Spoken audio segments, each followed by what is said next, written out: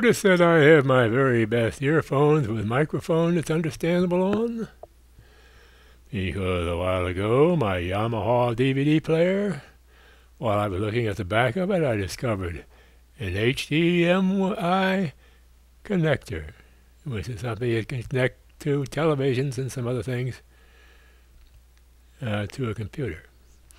Okay, well, I'm going to get me a special cable because it's got 19 wires in it and a funny shaped plug.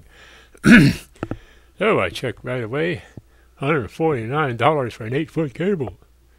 So I just checked a little more, and CNET said those are very nice cables, but you don't need them.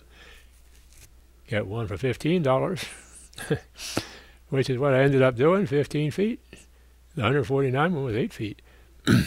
So I plugged into my old DVD player and my mighty Fujitsu computer, and nothing.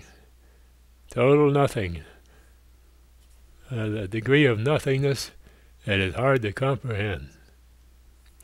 Wouldn't be recognized. Oh, I have update the NVIDIA.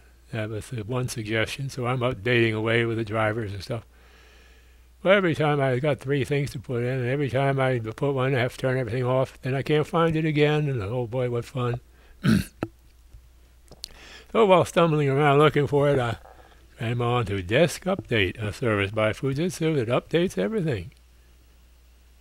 So I turned on Desk Update, and it checked over my computer. It found 11 things needed updating, 8 of them drivers, and I went through about an hour of downloading and updating, downloading and updating, downloading and updating. I hope this microphone is turned on.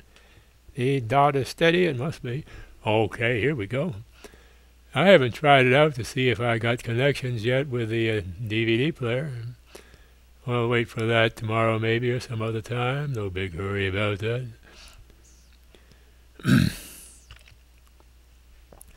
People are very suspicious of these automatic updaters. Well, I think they work good, and they prevent a lot of problems. And so, that's the great adventure. It's also why I missed one video.